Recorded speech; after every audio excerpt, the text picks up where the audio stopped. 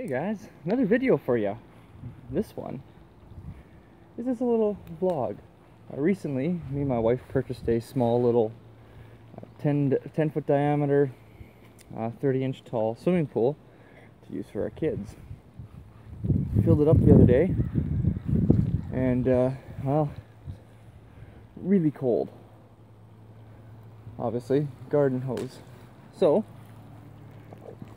I made a homemade pool heater using copper pipe. I'm going to put my coffee cup down. The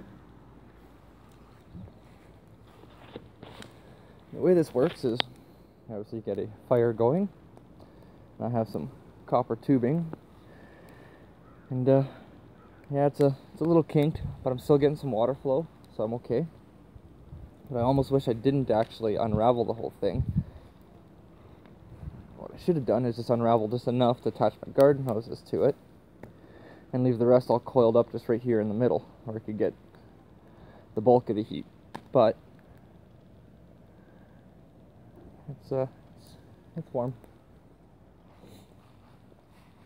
The water coming out of here, nice little flow. Definitely warmer than the water that's in the pool. The way I have it pumping is I got the pool pump on, just kind of filtering the crap in it anyways.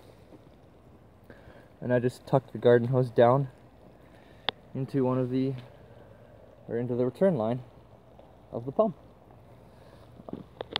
Don't know if you can tell by the turbulence, there still is water flow coming out of this pump, and just a nice little trickle of heated water coming through here. Now the bigger the flame, the hotter the water coming out.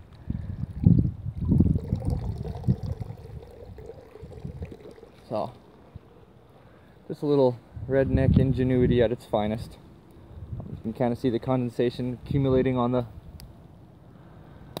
actual hose, the copper piping. You can hear the condensation dripping.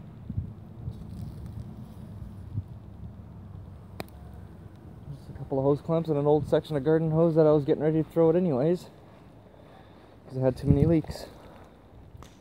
And that is coming out nice and warm. We may even actually get a chance to use the pool today. Who knows yet? I'll probably come back and check on it in another half hour or so. Reposition my coils directly over the flame. And there we go, redneck pool heater. I might even try and wrap these coils even tighter and just stick it directly into there. Maybe get another section and try it again. Feed them maybe through the bottom of the thing and just keep the coils in there permanently. Who knows? This might be the better option. Maybe I'll even go get a thermometer and actually test the water temperature. But I can tell you, that's definitely hotter than the pool. I'll leave that and just let her burn. Catch you later.